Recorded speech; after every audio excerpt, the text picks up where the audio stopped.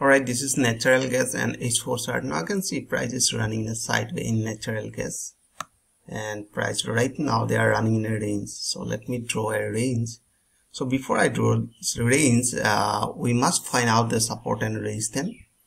In a daily, here I can see some support are there forming by 10 moving average. Here I can see.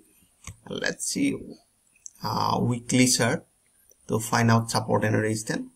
Exactly price hit and reverse from moving average 150, and next here you can see another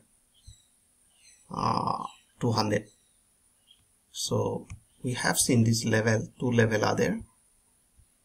One is around 176 almost, and another 171. This is weekly support.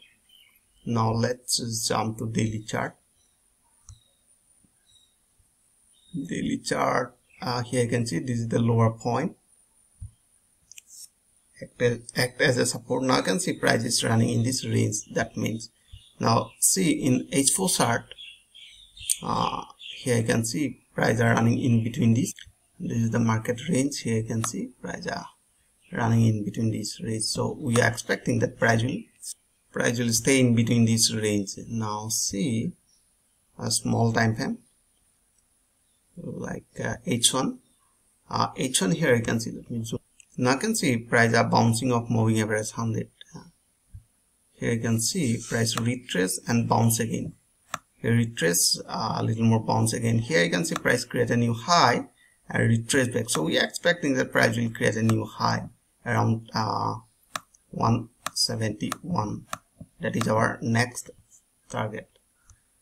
So let's see our entry point. Where is our entry point? In 15 minutes, here you can see price just open a gap up and we need a retracement. So if you wanna see 5 minutes, today you can see price just open a gap up, and we are expecting that price will follow the moving average 20.